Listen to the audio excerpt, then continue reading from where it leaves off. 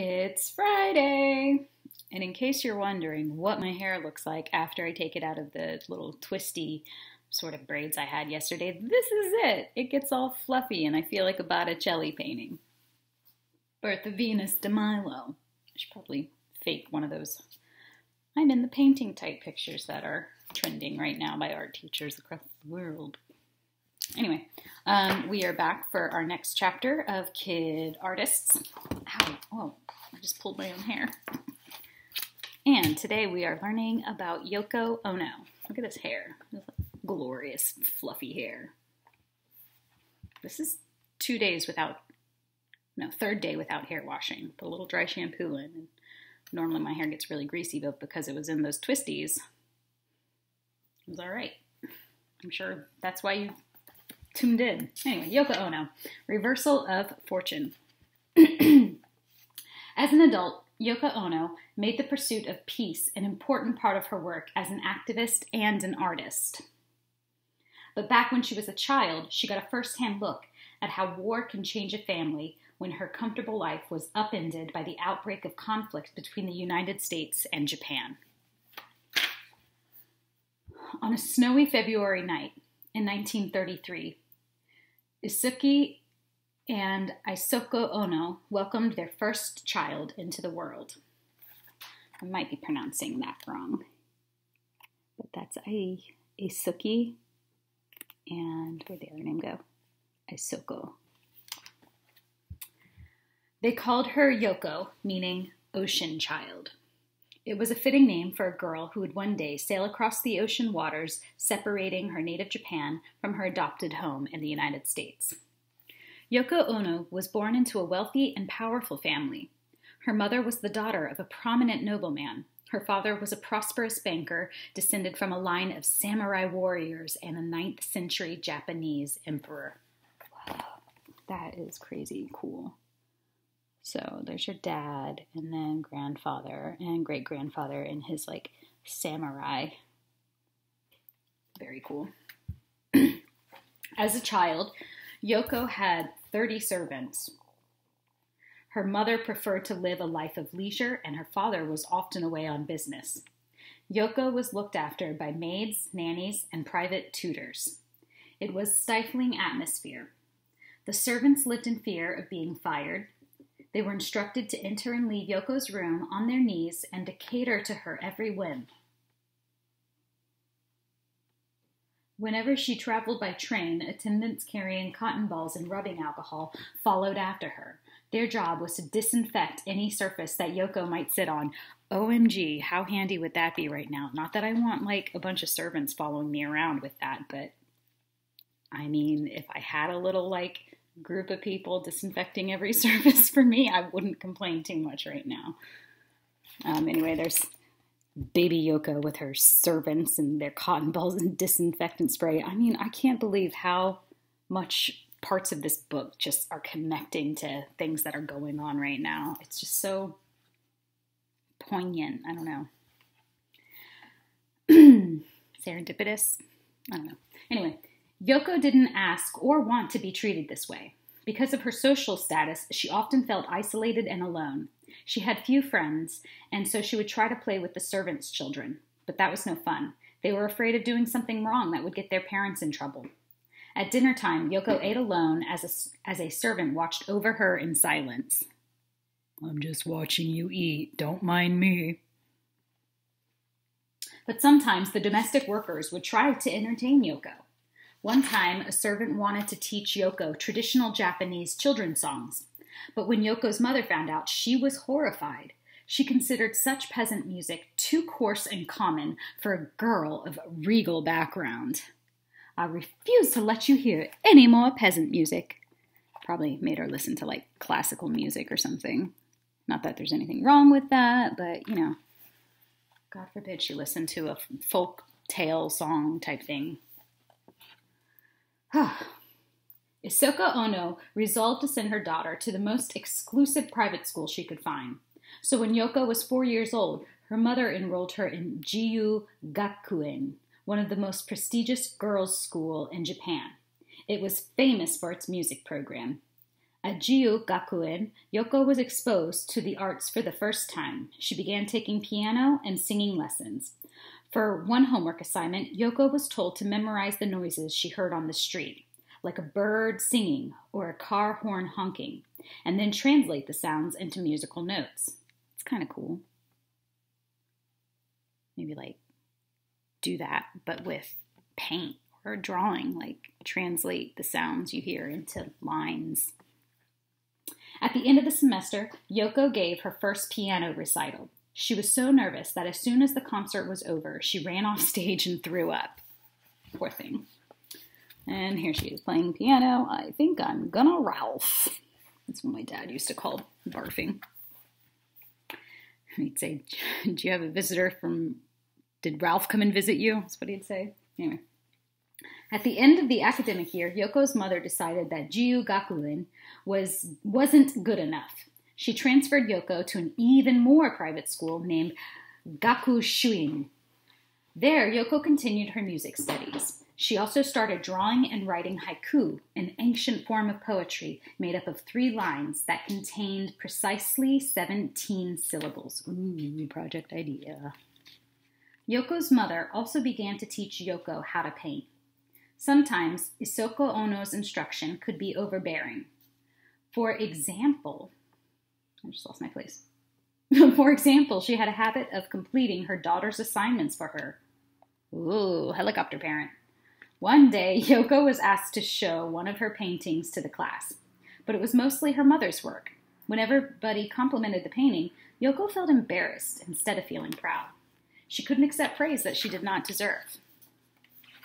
There's the mom doing the painting for her. You're doing a great job, honey. In 1940, when Yoko was 7, her family moved to the United States. Her father had been transferred to a new job at a bank in New York City. Yoko began learning about American customs and fashions, but the move was not permanent. Soon, Yoko Ono was transferred again, and the family returned to Japan. Only a year had passed, but much had changed in Tokyo, the Japanese capital. I've been there 3 times. There were rumblings of war between Japan and the United States, which caused problems for Yoko. She had taken on some new habits from her time in New York and had begun wearing American-style skirts and blouses.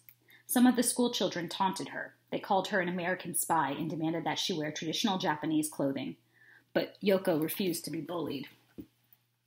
On December 7, 1941, World War II began when Japanese bombers attacked the American fleet at Pearl Harbor in Hawaii. At first, the Ono family's wealth shielded them from many hardships. Yoko's parents had to release a few servants, allowing them to work in hospitals and factories. The Japanese government also made Yoko's mother turn over her diamond jewelry to help pay for the war effort. But otherwise, life went on as usual. I gotta say, I don't feel bad about that. You're losing your servants and your diamond jewelry. But otherwise, life went on as usual. The Onos could afford to have an underground bomb shelter equipped with food and water in case of emergency. So that's a little underground bomb shelter, and this place is pretty slick. Looks like a little cabin. Anyway, as the conflict dragged on, however, the family's life began to change. Tokyo was bombed ferociously by American planes, and air raids were more frequent. The Onos were often rousted out of bed at night and sent rushing to hide in their underground bunker. When it was safe again, Yoko would crawl out and watch as fires consumed the houses all around her. Yoko's mother worried about her daughter. She decided to take Yoko out of school and move south to a small farming village far from the heavy bombing. Almost overnight, the Onos went from a grand home full of servants to a tiny farmhouse in a cornfield. The building had no roof, but it was the best they could do. Wow, really downgraded there, huh? I wouldn't mind it. Life in the village was hard. Because of wartime shortages, Yoko and her family had to depend on their neighbors for food, but the local farmers had trouble feeling generous. They wondered, who are these wealthy city people demanding our meager rations? The Onos were forced to beg for food while pulling around all their possessions in a wheelbarrow. Wow, they're really Started to hit rock bottom there then, didn't they? I guess not total bottom. They also traded expensive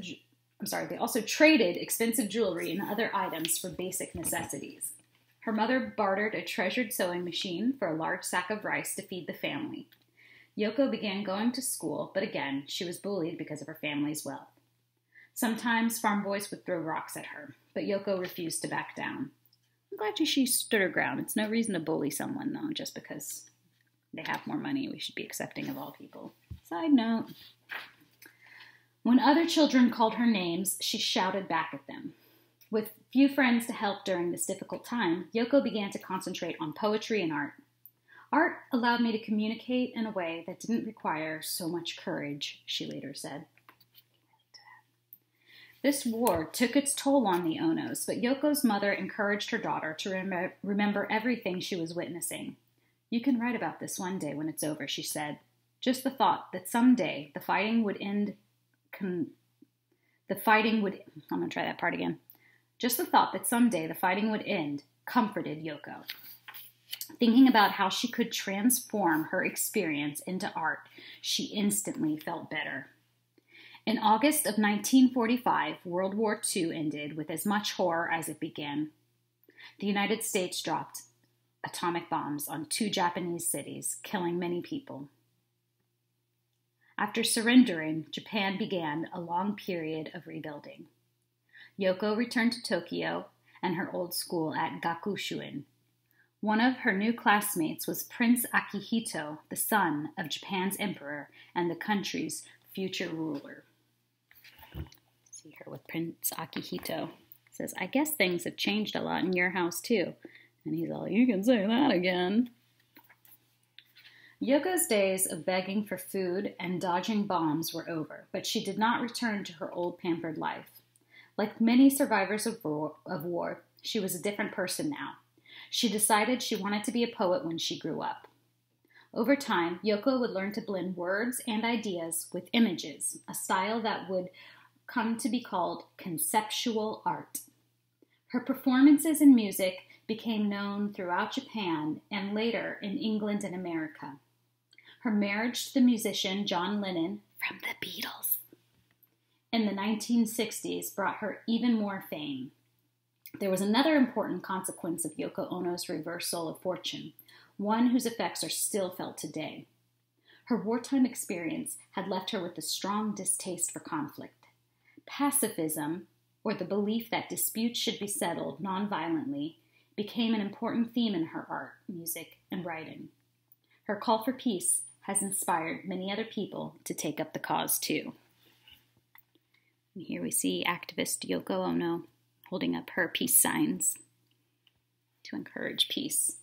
So, great story. I didn't really know that much about Yoko besides, people have mixed feelings about her and her love of John Lennon and maybe breaking up the Beatles, they say. I don't know. But I had an idea, and I'm going to look something up just to make sure I say this right. But the first thing, kind of incorporating poetry and art together, I was thinking you could write a haiku, which is a type of poem that follows a certain format. Like it said, it was 17 syllables, I believe. I'm looking up 5, 7. Okay, yeah. So, 17. It adds up. The first line of the poem, it's a 3-line poem. The first line is 5 syllables. So if you don't remember what a syllable is, it's like, my name is Miss Grace. So that's 2 syllables. Miss Grace, right? Only 2 syllables. So first line is 5, second line is 7, and then the third line is 5. So 5, 7, 5. That equals 17 syllables. And it's not so much about writing sentences, it can be phrases. Matter of fact, I'm going to look up Yoko Ono haiku. Yoko Ono. Let's see what I get.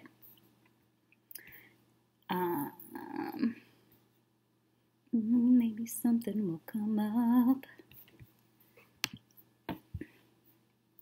I'm getting a lot of other ones. I'm not sure if this is Yoko Ono's or not, but here's one. So,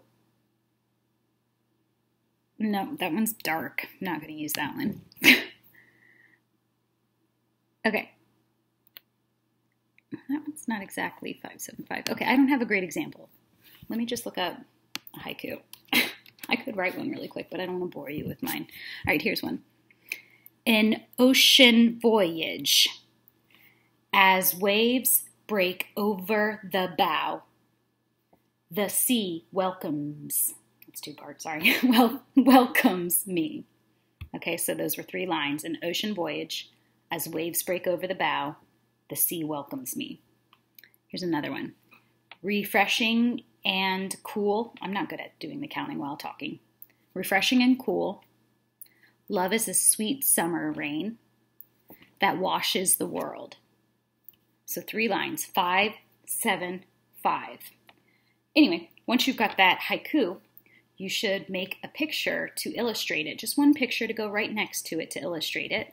And then, since her type of conceptual art also included performance aspect, you should perform that haiku for your family or make a little video of it and share that with me, seeing your haiku and even your art with it. So that is my prompt to you kiddos and adults too if you want. I know my mom's watching this. Mom, if you're out there, write a haiku and illustrate it. I got these drawing talents from someone, lady. All right, it's Friday, so I will see you again on Monday. And we are going to be looking at Jean-Michel Basquiat. I'm super excited for that one. So, bye, you guys. Have a good weekend.